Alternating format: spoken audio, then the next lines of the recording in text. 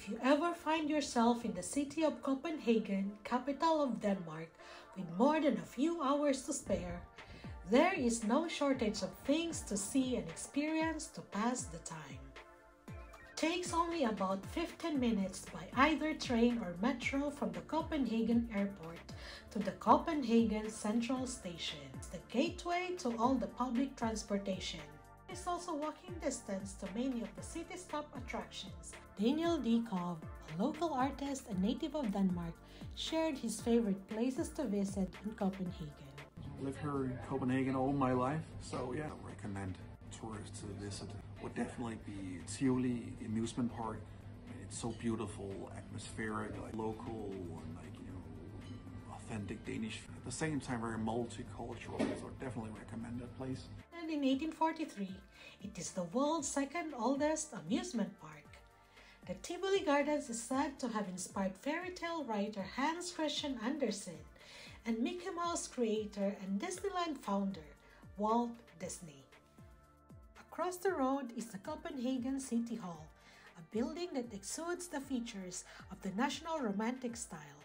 In front of the City Hall is the Rådhuspladsen, or the City Hall Square, a significant public gathering area where key events and demonstrations are held. The City Hall Square is also the starting point of Stroll, the 1.1-kilometer stretch, one of the longest pedestrian streets in Europe.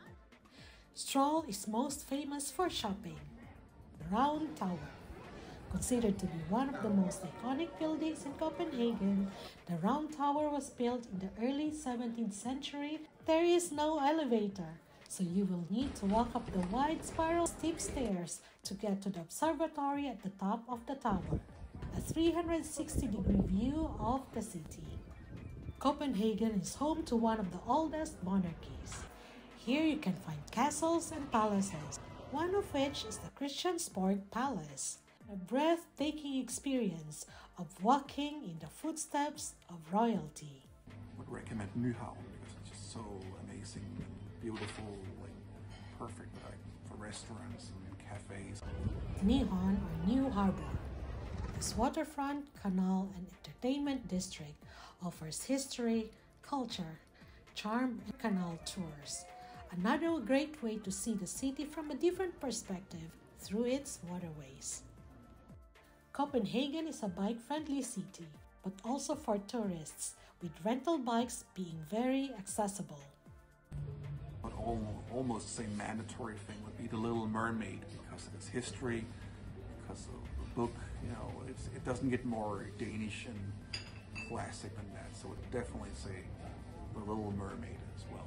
There is so much more to see and experience in Copenhagen, but I hope you enjoyed this brief tour of the city.